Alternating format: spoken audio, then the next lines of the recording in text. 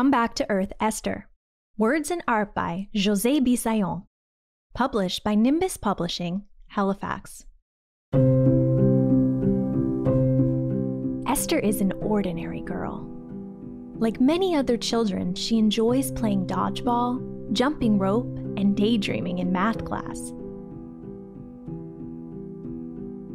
She likes animals and nature.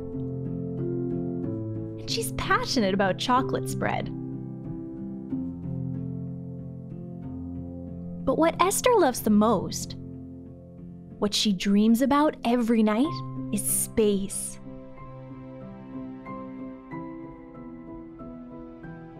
Space with its magnificent stars, asteroids, comets, satellites, and even its black holes. Esther likes it when people tell her she has her head in the clouds. It makes her think about the immensity of the sky.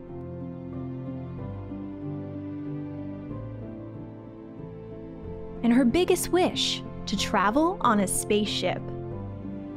Visit the Milky Way, discover constellations, and of course, walk on the moon.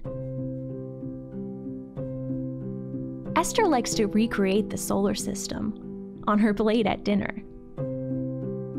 "Come back to Earth, Esther," her parents always say. "Your dinner's getting cold." At the dinner table, at school, at the window, and in bed. Esther spends hours thinking about the cosmos and the beauty of the sky. She does not understand why she should have to concentrate instead of daydreaming. She thinks she can do both very well. Every now and then, Esther reads upside down. It makes her feel like she's in a spaceship. While reading her big book about planets for the 100th time, she wonders, could there be a girl on Mars reading a book about Earth?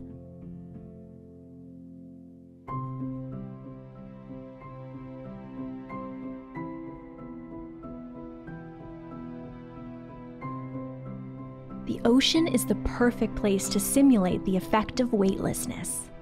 When Esther goes to the beach, she floats underwater and imagines herself free, orbiting Earth. The rays of light passing through the surface are shooting stars.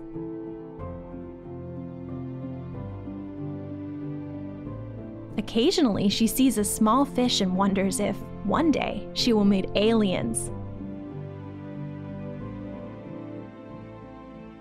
In the evening, Esther's bed becomes a spaceship, setting off to discover distant galaxies. The northern lights are spectacular, and the cascading stars are magnificent. The Earth looks so small, seen from above. Esther invents worlds populated by extraterrestrial creatures, colorful galaxies, a confetti of shooting stars, and lush planets.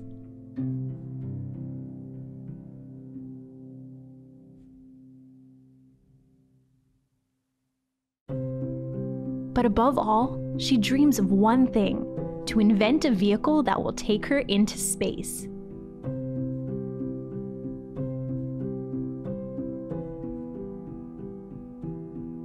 It's time to get to work. For several days, Esther searches for materials to build her spacecraft.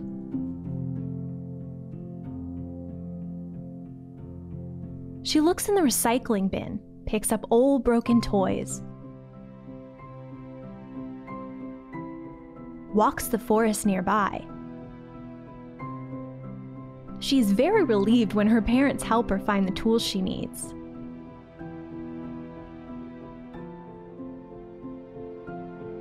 Today, Esther's room is transformed into a space center,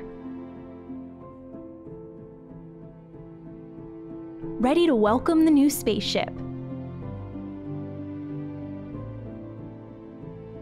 She nails, she glues, she measures, she cuts, assembles, and adjusts.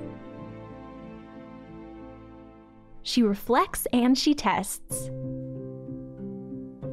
And she has a snack break. All this work makes her hungry. She gets back to work, recuts and readjusts. She sands a little bit, and then she paints. All that's missing now is something special to wear in space. Esther gathers a few scraps of fabric, buttons, thread, and lots of patience. And voila! She crafts the most amazing spacesuit.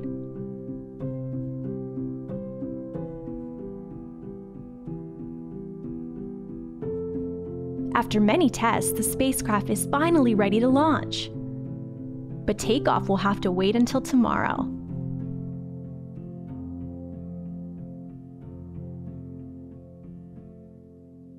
The next morning, with the help of her parents, Esther prepares the backyard for her big liftoff. A platform near the maple tree awaits the spaceship and its crew.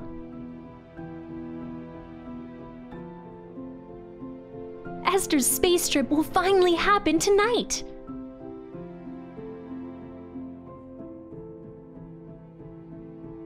As the sun sets, everyone gathers to watch the launch of Esther's special spacecraft. The crew boards the vessel and the countdown is on. 3, 2, 1, liftoff! The spaceship takes off high in the sky, leaving behind a dusty cloud as it reaches for the stars. It's even more beautiful than Esther had imagined.